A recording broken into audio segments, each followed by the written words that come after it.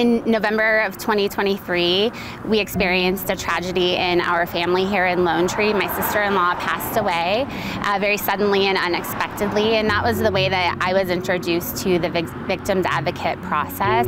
When the victims advocates arrived to help our family, I was immediately so impressed with how compassionate they were.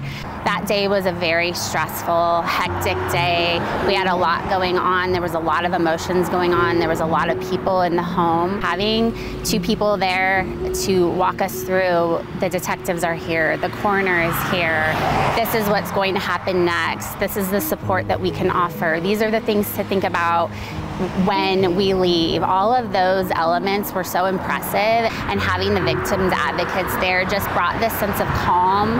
It brought a sense of, okay, we aren't alone here. We're not just waiting to hear what the police officers are going to say. We're just really in this situation where we knew what was happening next. And I was watching that thinking, this is a service that is so amazing for our community, and it's also the first thing that piqued my interest in becoming a victims advocate. I'm a stay-at-home mom now, but I spent my career working in human resources, and so I kind of feel like I've always been a natural crisis manager, and I've been interested in doing something that would help the community now that I have a little more time on my hands. And this just, being a victims advocate felt like the perfect fit, and I'm a big believer in things being presented to you at the right time in your life. And what happened with my family really encouraged me to think that I want to be able to give back in the same way and give the same help to others that we received. What I've learned about this process of being not only on the victim side of things, but also now being an advocate,